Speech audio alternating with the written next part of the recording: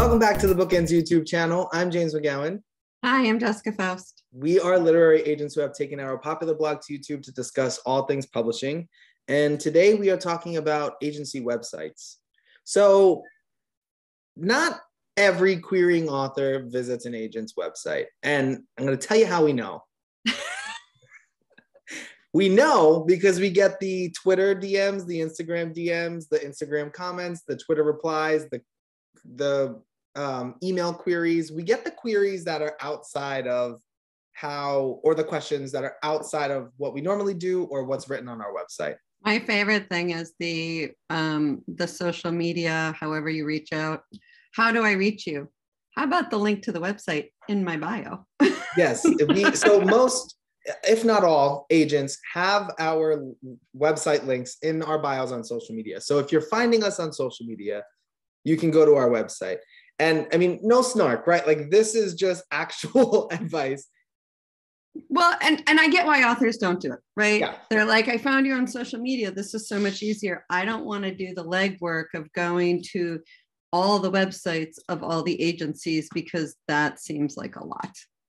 Yes, but in reality, run with it, James. You're kind of a little bit shooting yourself in your own foot, right? Like you're wasting your own time a bit, because if an agent responds to you in some of those platforms, they're going to tell you, visit the website, query me through the regular query channels. So what we think is very important for every querying author to do is use social media to find the agents, put them on a list, go to their website, and find out how to properly do it.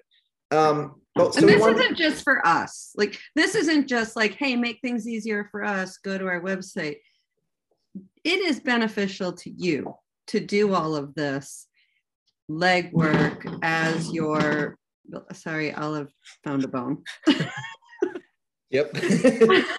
Because she lays and sleeps all day long until now. Anyway,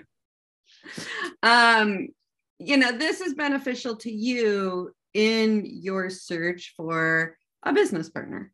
So something we talk about when it comes to author websites all the time is how fleeting social media and the internet in general is.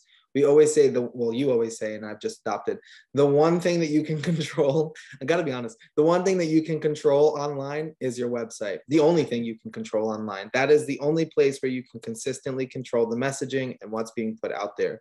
And the same is true for any individual agent or any agency as a whole. We can't control social media or when you're seeing blog interviews or tweets or anything along those lines. We can only control the information on the website. So it is in every agent's best interest and most likely their top priority to keep their website as up to date as possible.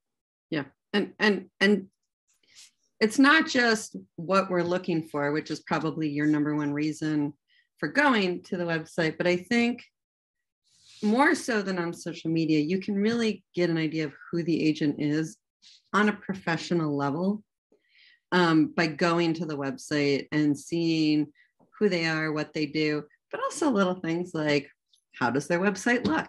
Does it look professional? Does it, Very important. I'm a bit of a website snob. I'm not gonna lie.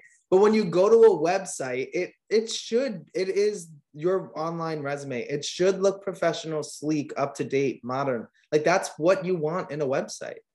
Yeah, and then when you go to the agent's website, you should also be able to see who they represent, which you're not necessarily going to get a full picture of through social media. Sometimes not at all. I know some agencies will post a lot on Instagram. Their clients, we don't tend to do a lot of that because the truth is what we found is most authors want to find that on our website. They're not as interested in seeing it on social media.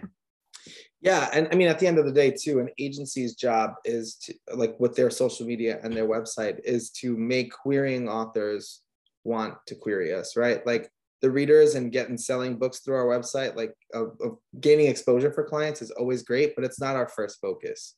No, and it doesn't really, that's not why people follow us, to be honest. No. And in reality, they're not coming to us for book suggestions. They're coming for us for career development. So despite the fact that we just did a whole video on what we read. Anyway, sometimes we have to have fun. So yeah, when you come to an agency's website, there are a few things that you're looking for. You want to read about the agency. You want to know sort of how long it's been an agency, what their sort of general approach to agenting is. And then you want to read about the specific agents and who might be the best fit for you. In determining so, you're probably reading their bio paragraphs, getting a sense of who they are, like Jessica said, and their wish list on the submissions page, what they're looking for, the kind of books that they actively represent. That's the whole point of the website. That is the whole point of the website. And then you can find out their preferences in querying. Do they want email? Do they use Query Manager? Do they still use snail mail? And do you really want to work with an agency that still only does snail mail?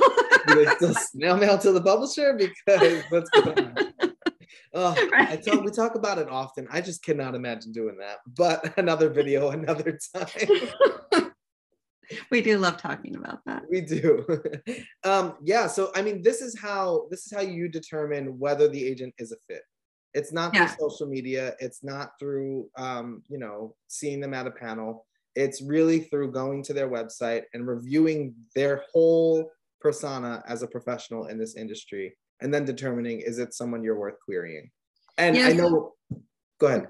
Well, I was going to say, if you do a Google search for me, for example, or find me through social media, you're going to find 20 years worth of information. And a lot of it has not been updated.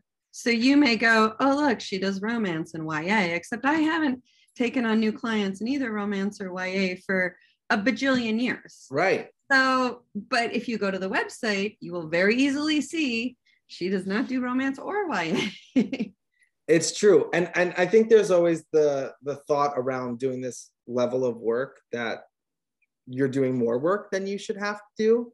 But I actually think it's kind of the opposite. Like, I think this is saving you from doing the work, right? Saving you from unnecessary rejection, but also helping you get an understanding of who the players are in the publishing industry. So yeah, in fact, get off social media. Quit looking for agents on social media and start just looking for agency websites. You can go to a place like Query Tracker, which gives you a ton of information on agencies.